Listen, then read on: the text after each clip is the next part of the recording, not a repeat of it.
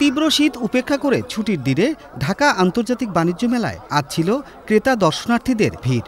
পছন্দের পণ্যটি কিনতে পরিবার পরিজন নিয়ে তাই ছুটে আসছেন দেশের সবচেয়ে বড় কেনাকাটার এই আয়োজনে। অনেক কিছু দেখলাম, ঘুরলাম, ভালো লাগলো। আমার সাথে আসছে, ভালোই লাগতেছে, অনেক কিছু কিনবো। এটা তো খুব একটা ভালো লাগার বিষয়, বাচ্চা কাচ্চা নিয়ে মেলায় আসা, এই কেনাকাটা দেখে দেখাশোনা করা, ঘুরে ফিরে দেখা। শুক্রবার করে আসলে মেলা বাচ্চাদেরকে নিয়ে একটু ঘোরাঘুরিও হলো, কিছু টুকটাক কেনাকাটাও হলো, সব মিলিয়ে মেলার পরিবেশ বেশ ভালো লেগেছে। দেশি বিদেশি স্টল সহ নিত্য প্রয়োজনীয় বিপুল পণ্যের সমারোহ ঘটেছে আন্তর্জাতিক বাণিজ্য মেলায়। তাই ক্রেতা আকর্ষণ ও বিক্রি বাড়াতে নানা প্রকার অফার দিচ্ছেন বিক্রেতারা। মাসব্যাপী চলা এই বাণিজ্য মেলার ১২তম দিনে তাই আজ বেচা বিক্রি ভালো বলে জানালেন ব্যবসায়ীরা। ছুটির দিন হওয়ায় এবং দেড় মাসের শেষ, এখন মানুষের পকেটে টাকা আছে বিধায় এখন মানুষ আসতেছে। আশা রাখি আজকে কালকে অথবা নেক্সট ডে বাড়বে।